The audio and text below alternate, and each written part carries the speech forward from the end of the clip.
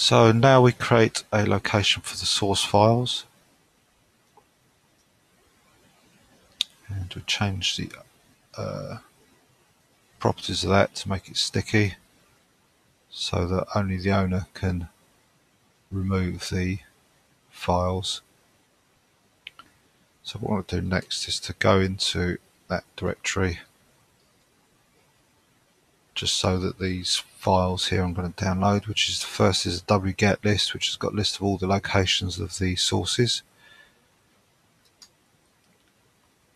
Okay, oops, paste that in. Let's try that again. Copy, paste. Why isn't that copying?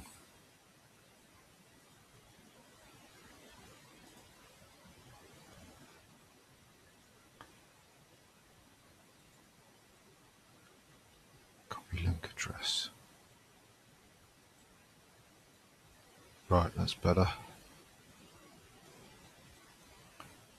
Ah, now is that not going to get anything? That's probably not going to get anything at all.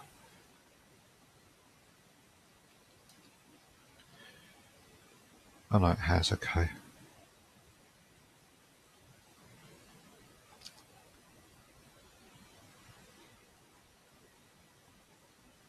Oh right, okay, I didn't realise. So the part of the manual is this actual file with the list of packages. I didn't realise that. So now we can run this command here to actually fetch the source packages. And just wait for those to download.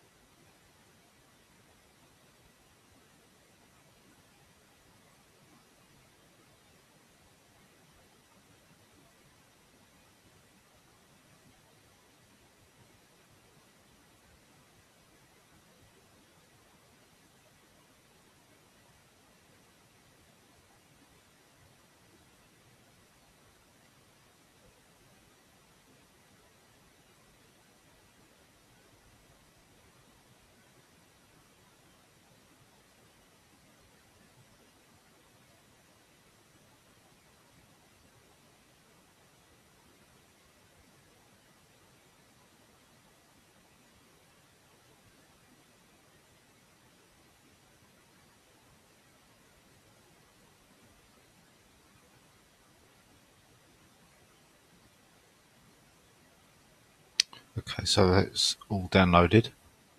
I'm going to grab this MD5 sum file now.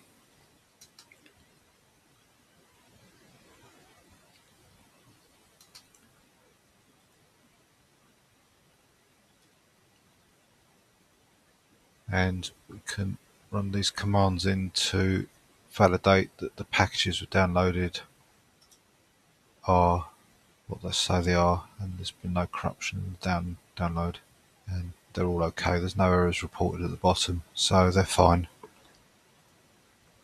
So the next bit's got a list of all the packages with their locations and home pages, and the patches required, which have also been downloaded. You can see at the end here. 1, 2, 3, 4, 5, 6. 1, 2, 3, 4, 5, 6 patches. Yeah, that's fine.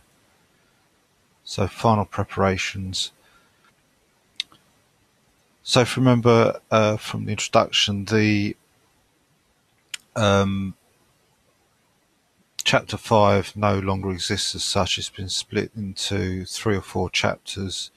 In fact, in my first video, I was unsure about the chapter 7, whether it was old chapter 5 or old chapter 6 chapter. Looking at it again, it's probably part of the old chapter 5 because it's still, although that's the chapter that enters the root directory, it's still building temporary tools at that point. So chapter 5 is basically, I think it's 3 chapters now. And chapter 8, the new chapter 8 is the old chapter 6 where we're building the actual final system. But as you can see here, it's already changed straight away. In chapter 4.2, we're already starting to build the directories, which we normally wouldn't have done until the old chapter 6 where we were building the final system.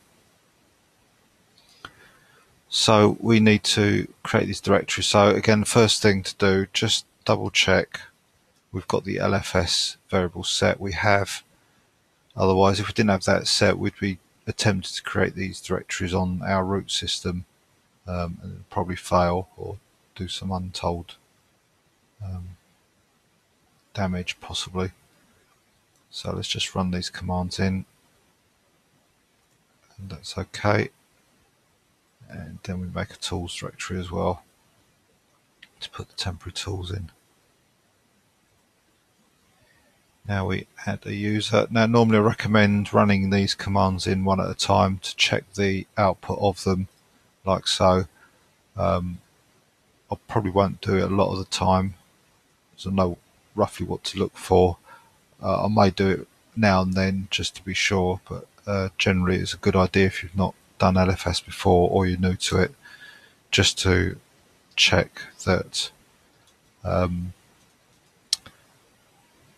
that there aren't any errors occurring, because these commands will just run in, produce errors, and then it will just quickly execute the next command without any regard for how the previous command went. So for example, this one here is 2 commands. You can see the first one's run successfully, there's no errors, and the second one, yep, that's it, that's fine as well.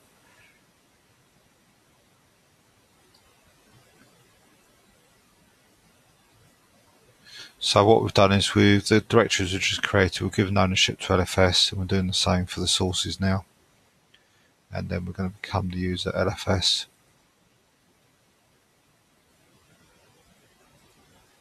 I'm going to set up an environment for the LFS user, basic environment.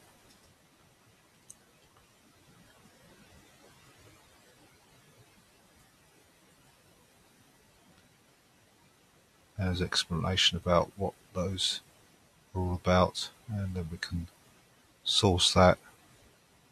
And we've got a very basic prompt now.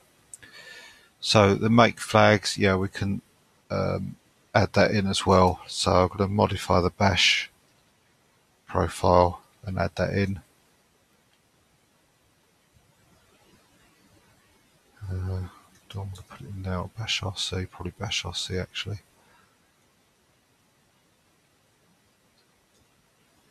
And I'll add it at the bottom here. So this machine's got 4 cores, so I'll just copy and paste this. Obviously if you've got more cores or fewer, you'll want to modify that.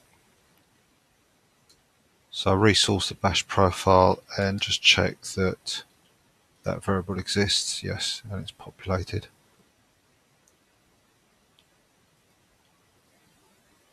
So there's a bit there about test suites. So if I remember right, there's no mention of test suites at all now in the construction part of the book. It's they just mentioned testing in the final actual system build.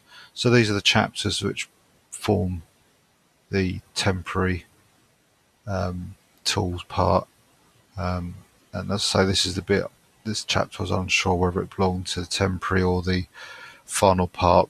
The thing that threw me was it says you enter the true environment. Yes, you do, but you're still building temporary packages which are not going to be used when the LFS system is up and running, because these all get rebuilt in chapter 8.